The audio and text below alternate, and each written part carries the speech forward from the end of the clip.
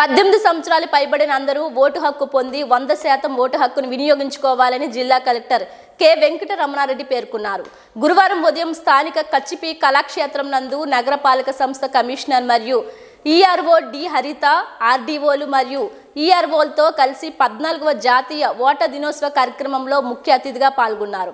ఈ సందర్భంగా జిల్లా కలెక్టర్ మాట్లాడుతూ 1950 సంవత్సరంలో ఎన్నికల సంఘం ఏర్పాటు అయిందని 2011 సంవత్సరం నుండి ప్రతి సంవత్సరం జనవరి 25న జాతీయ ఓటర్ దినోత్సవం జరుపుకుంటున్నామని తెలిపారు. 18 సంవత్సరాలు పైబడిన అందరూ ఓటు హక్కు పొంది 100% ఓటు హక్కును వినియోగించుకోవాలన్నారు. రాజ్యాంగం మనకు కల్పించిన హక్కులన్నిటికంటే ముఖ్యమైనది ఓటు హక్కు అని, ఓటు హక్కు సమాజానికి సంబంధించిందని తెలిపారు. ఓటు వల్ల నాకు ఏమీ ఉపయోగం ఉందని అనుకోరాదని, మీరు ఎన్నుకొని ప్రభుత్వం మీ హక్కులను కాపాడే ప్రభుత్వంగా ఉండాలంటే అందరూ ఓటు హక్కును వినియోగించుకోవాలన్నారు. కులం, మతం, డబ్బులు చూడకుండా 100% ఓట్లు వేసినట్లయితే అద్భుతమైన ప్రభుత్వాన్ని ఏర్పాటు చేసుకోవచ్చు అన్నారు. ఈ ర్యాలీ నగరపాలక సంస్థ కార్యాలయం నుండి కచ్చిపి కళాక్షేత్రం వరకు నిర్వహించిన ర్యాలీలో బిఎల్ఓలు, సచివాలయ కళాశాల విద్యార్థులు తదితరులు పాల్గొన్నారు. ప్రజాస్వామ్య సాంప్రదాయాలను స్వేచ్ఛాయుత, నిష్పక్షపాత, ప్రశాంత ఎన్నికల ప్రభావాన్ని నిర్భయంగా ఓటు చేస్తామని ఇందు మూలంగా ప్రతిజ్ఞ చేస్తున్నాము.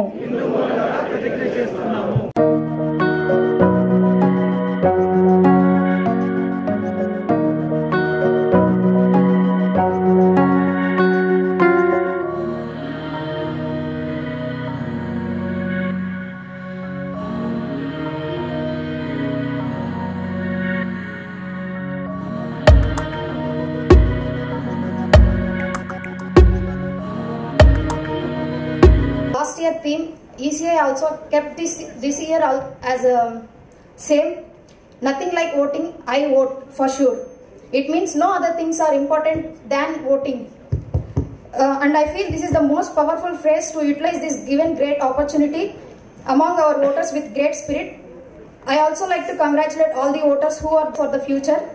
I also urge everyone to vote and to utilize their right to vote.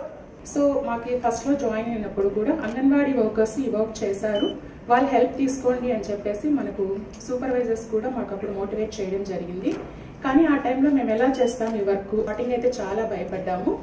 After that ఏమంటే మనకి ఎన్నో విషయాలు మాకేం తెలియకపోయినా కూడా ఫస్ట్ మేము డిఎల్ఓ వర్క్లో జాయిన్ అయినప్పుడు ఆపరేటర్స్ అయితే మాకు చాలా హెల్ప్ చేశారండి. బికాస్ ఆఫ్ ఫస్ట్లో మాకు అటాచ్మెంట్ వాళ్ళతో. ప్రపంచంలో అతిపెద్ద ప్రజాస్వామ్య దేశం, ఇప్పటికి కూడా భారతదేశము ఇంత పెద్ద ప్రజాస్వామ్య దేశము మనుగడ సాగించగలుగుతుంది అంటే ఈ ప్రజాస్వామ్యంలో ఉన్న వ్యవస్థల్ని మనము భారత రాజ్యాంగ సవరణలు చేసుకుంటూ మనం పరిపుష్టం చేసుకుంటున్నాం. ఎన్నికల సంస్కరణలు జరిగాయి అంటే ఒకప్పుడు బ్యాలెట్ పేపర్లో మనం ఓటింగ్ వేసే వాళ్ళం, ఓటర్ లిస్ట్ అనేది కేవలము వాటిల్లో పేర్లు మాత్రమే ఉండేటివి. ఈ నేషనల్ ఓటర్స్ డే ఇక్కడ మనం ధైర్యంగా జరుపుకుంటున్నాం. ఓటు హక్కు, రైట్ టు ఓట్ అనేది ఈ మొత్తం సమాజానికి సంబంధించినటువంటి విషయం. అందుకే మనం దాన్ని నెగ్లెక్ట్ చేస్తున్నాం. నీ సొంతానికి కావాల్సినటువంటి హక్కుల కోసం మనం హైకోర్టుకు వెళ్ళి కూడా పోరాడుతున్నాం. ఎందుకంటే ఆస్తి హక్కు కావాలా, కోర్టుకు పోతాం, తెచ్చుకుంటాం. ఎందుకంటే నీ పర్సనల్ బెనిఫిట్. రాబోయేటువంటి 5 సంవత్సరాలకు నీకు వాయిస్ అనేది ఉండదు. ఈ ఓటు అనేది నువ్వు శబ్దం లేకుండా వేసేటువంటిది. కానీ నువ్వు ఎన్నుకున్నటువంటి ప్రభుత్వం ఏదైతే ఉంటుందో అది నీ హక్కులన్నింటినీ కూడా కాపాడేటువంటి ప్రభుత్వాన్ని నువ్వు ఎన్నుకునేటువంటి అవకాశం ఆ ఓటు హక్కు ద్వారా నువ్వు పొందగలుగుతావు. మనం అందరికి కావాల్సినటువంటి హక్కులను మనం పొందాలి. ఇక్కడ కులమో మతమో ఏమీ చూడకుండా, డబ్బును చూడకుండా ఎవరైతే ఓట్లు మనం అందరం వేయగలుగుతామో, 100% వేయగలుగుతామో ఆ రోజు అద్భుతమైనటువంటి ప్రభుత్వాలు వస్తాయి. మనకు కావాల్సినటువంటి హక్కులన్నింటినీ కూడా మనం పొందేదానికి అవకాశం ఉంటుంది. బయటకు మీరు చెప్పాల్సిన పని లేదు, కానీ మంచి ప్రభుత్వాలు ఏర్పడతాయి. తద్వారా మన దేశము, రాష్ట్రము మొత్తం అన్నీ కూడా బాగుపడేదానికి అవకాశం ఉంటుంది. దీంట్లో ప్రముఖమైనటువంటి పాత్ర ఏంటంటే యంగ్స్టర్స్. డ్రాఫ్ట్ రోల్ అప్పుడు కేవలం 12,000 మంది మాత్రమే ఎన్రోల్ అయ్యారు. ఇప్పటికి దాదాపు 31,000 దాకా ఎన్రోల్ అయ్యారు. ఇప్పటికి కూడా గ్యాప్ ఉంది.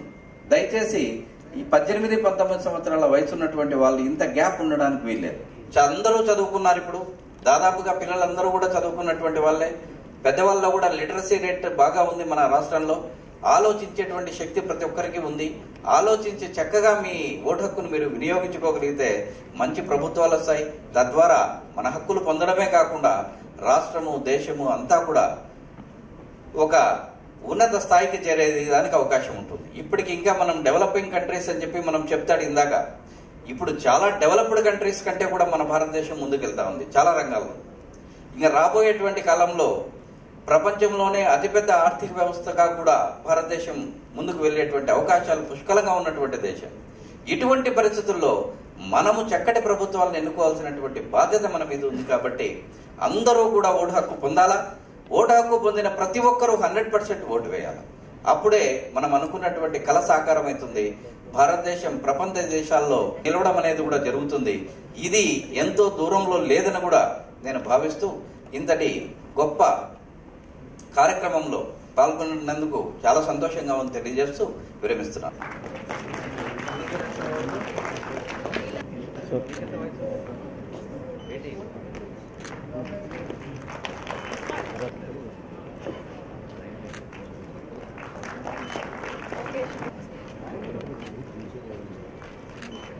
వాళ్ళు ఎవరైనా వారితో పాటు రావాల్సిందిగా తీసుకోవాలి, పక్కన నుండి తీసుకురావాల్సిందిగా కోరుచు.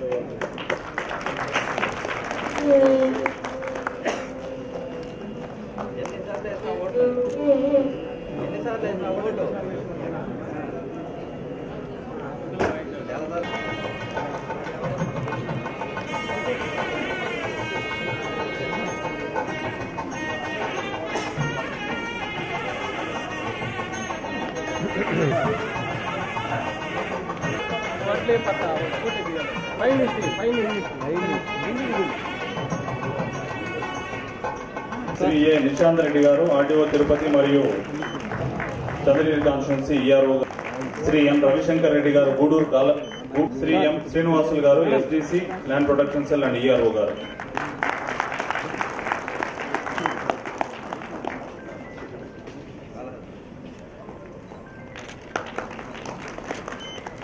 నెక్స్ట్ ఏఈఆర్ఓస్ రెడీగా ఉండండి. ఎం రమేష్, ప్రమీల, మునిశైలజ డిప్యూటీ తహసీల్దార్, ఈ సుబ్రహ్మణ్యం, శ్రీకాళహస్తి రూరల్.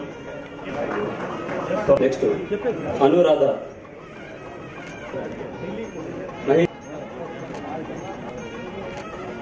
హేమలత, హరీష్.